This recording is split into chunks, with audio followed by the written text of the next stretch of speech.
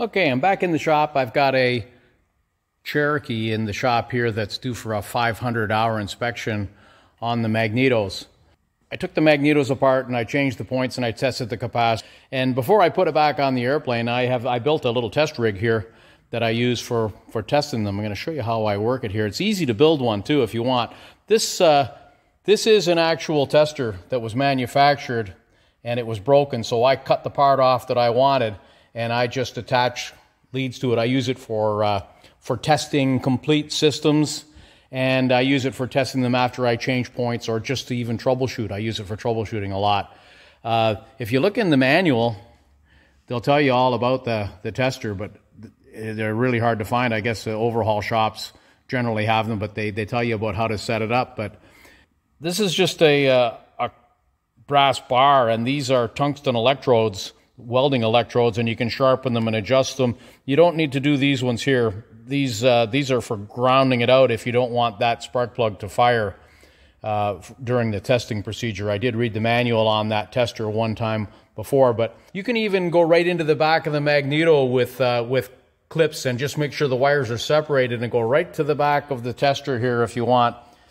Right now I've just got test leads on there, but I make sure there's a gap so they're not touching anything.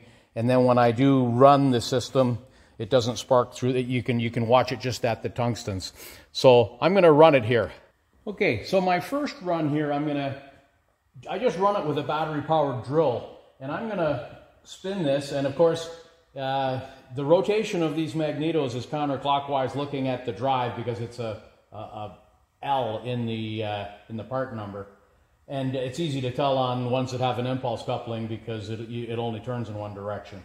So you can use the same direction on the second Magneto. Anyway, I'm just going to run it and you can watch what happens here. I don't know whether you can see the spark here. I'll do a close-up of the spark with it running after I do this. So I'm just going to run it and watch the impulse coupling.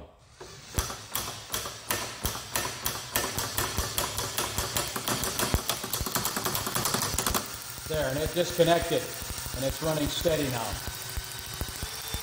And that's about 350 RPM. I checked the RPM with this drill. And then I'll put it into high speed.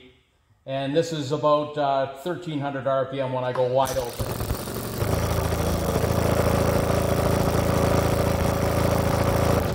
And as you can see there, I got a nice steady spark. So here's a close-up of the spark.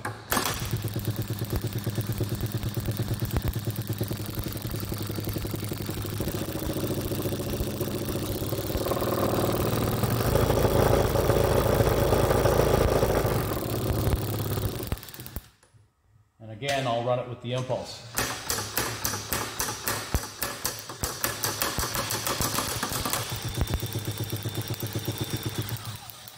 Okay, and now this is the Magneto without an impulse coupling on it. I'm just going to run it a little bit here so you can see it run. So there'll be no impulse on this one.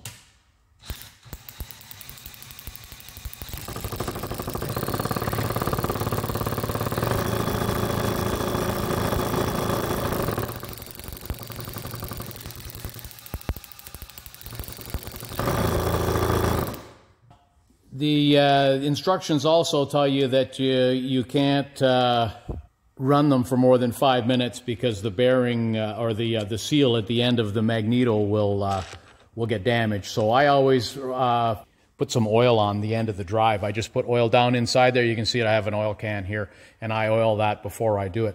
So this is really handy if you have an airplane that has a miss in flight and you pull your hair out and you can't figure out what in the world's going on.